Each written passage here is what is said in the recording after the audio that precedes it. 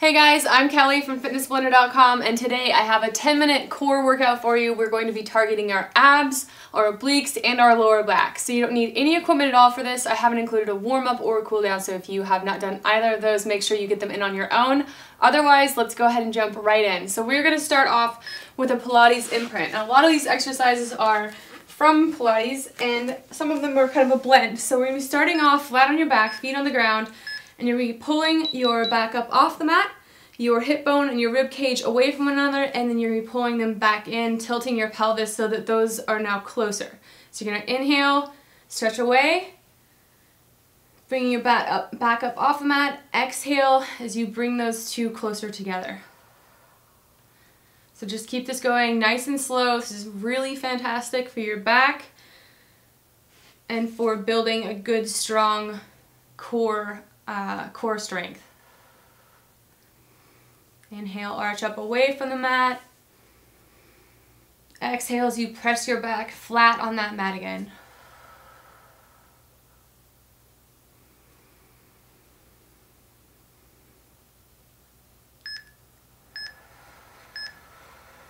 Alright, we've got 10 seconds rest before we switch into that next 50-second interval, and we're going to be doing tabletops. We're going to be bringing up one leg at a time, right over that hip joint. I know it's hard, but try to not bring it in any closer than that or any further out than that. If you have a mirror for feedback, that is going to be very helpful. But you're just bringing up 1 foot at a time. Inhale as you bring that foot up. Exhale as you set it back down. Feel free to go at your own pace. You're trying to keep your back flat to the mat, your belly button sucked in the entire time throughout the entire range of motion. And we're going to be building on this in difficulty. So if you need to, you can always stay right here until you feel strong enough to try that harder version. Just keep going back and forth. You are more than welcome to put me on mute once you catch all the cues here, once you know what you're doing. Inhale, bring your foot in. Exhale, drop it back down.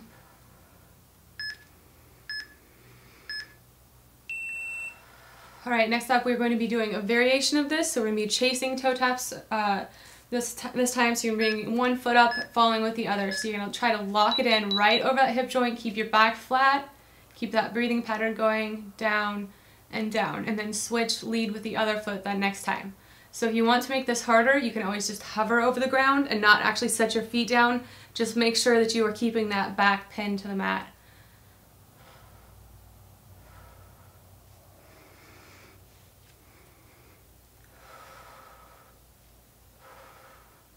These are the kinds of exercises that sneak up on you. They're definitely sleepers. Those muscles will start to burn, especially if you are focusing on form.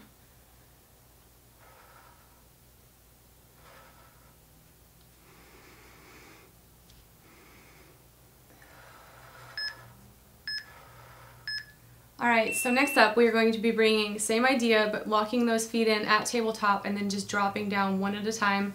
So we're holding that position the whole time, so for as long as you can, keep your legs and your arms, your core engaged. Just drop down one at a time. Like I said, try, if you have a mirror, it's really helpful to keep that feedback because you're going to feel it is harder when you have your legs in the right spot. Try to keep a 90 at the knee and just hover right over that hip joint. Don't bring it any further or it will take away the benefit of the exercise. Remember to try to keep that belly pulled in, flat to the mat with the back. Make sure you're not holding your breath.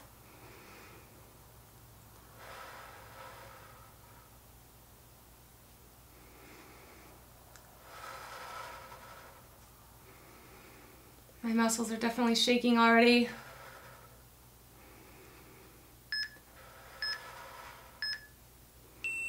Alright, so next up we are going to switch it up a little bit. We're going to be flipping over. We're going to do a back bow swimmer combination. So, you're going to lay flat on your stomach. So we're going to be lifting up opposite hand and foot, and then switching to the other side, and then we're bringing both up off the mat.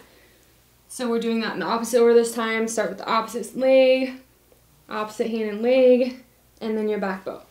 So go at whatever pace you need to. If you want to make it harder, make sure that you're never resting on the mat. Do at least a slight hover over that ground and keep those muscles engaged. Whoop. This is a coordination challenge as well. Whoops, I'm having a lot of trouble here. There we go. So you should feel this in your back, in the backs of your thighs, and your upper body.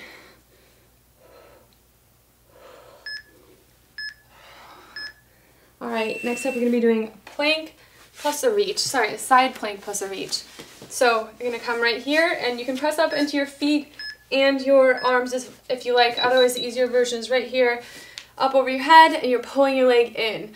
Extend back out, point your toes for extra credit, and pull back in. So you're getting a good stretch here while you're working your core, while you're working your obliques, and then you're working your legs as well when you pull them up. So inhale as you reach up overhead, exhale as you come back up for that crunch.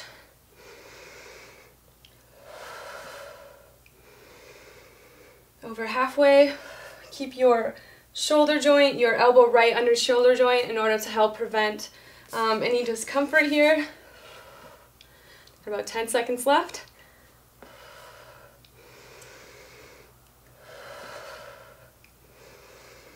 3, 2, and 1. All right, next up we're gonna switch sides. Same thing on the other side here. Remember that harder variation with the feet stacked. Otherwise, keep going as long as you can.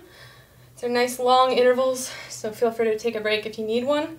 Otherwise, push yourself as hard as you can. Focus on squeezing all of your muscles, contracting everything.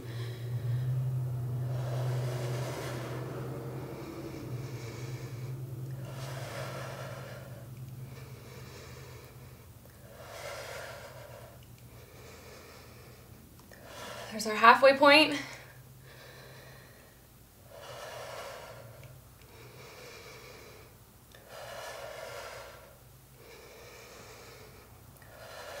You're going to feel this burning in your thighs too, so don't feel like that's strange. This ends up being really kind of a total body exercise.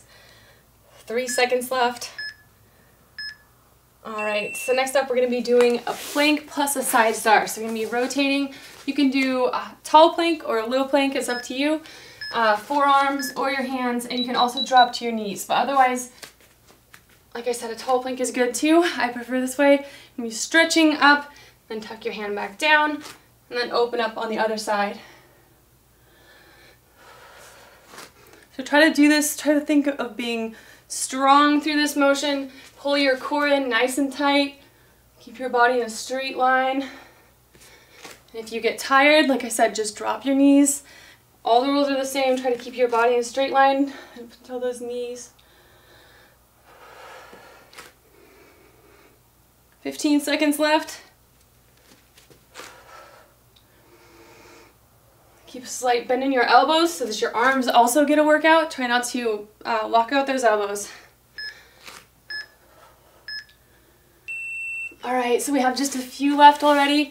So next up, we're gonna be doing a bird dog. So this is another one that's really great for your back health. So you can do this in a couple different ways, but you're on all fours. You can do one limb at a time, just rotating all the way around and then out to those legs, or you do opposite hand and opposite leg. So take your time with this. It might require a little bit of balance, so find out what you're comfortable with. Otherwise, you're just slowly bringing it up, squeeze, try to keep your body in a straight line, alternating back and forth.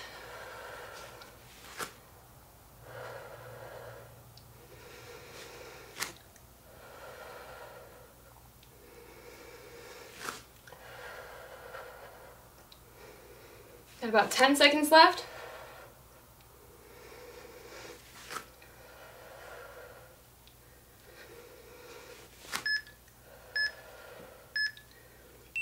All right, so we're already at our last interval. Next up, we're going to be doing a push-up to a child's pose. So this ends up being a little bit of work, a little bit of a stretch, but the whole way through you need to keep your core nice and tight, especially through this push-up. Helps protect your back, but you're going to push up and then instantly stretch back into this child's pose. So enjoy that stretch for just a second before you come back up, transferring weight to your arms, and do your push-up. So if you are planning on doing another workout after this, you might want to keep the pace on this pretty quick so that you don't end up stretching too much and accidentally winding yourself down. Your core nice and tight. your neck in a healthy alignment. Try not to start caving in. Right around 10 seconds left.